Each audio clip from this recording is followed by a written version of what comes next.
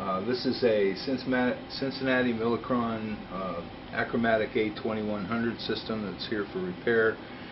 The problem was that the touchscreen and the keypad, the proprietary keypad, did not work, or they would work for a while and then quit working.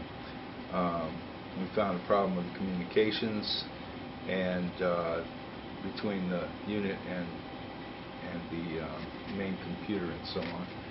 And now we're running through the diagnostics.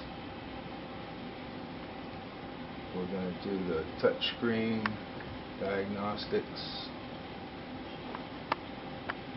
Machine power is off. Okay. As you can see, the keypad responds.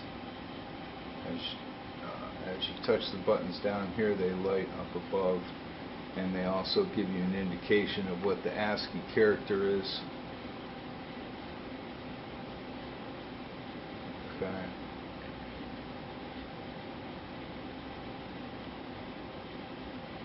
And as you can see, the cursor is moving and responding correctly to the touch.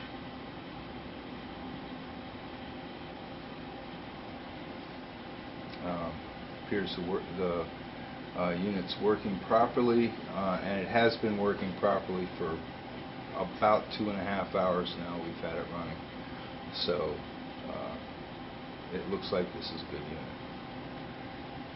Okay, that's it.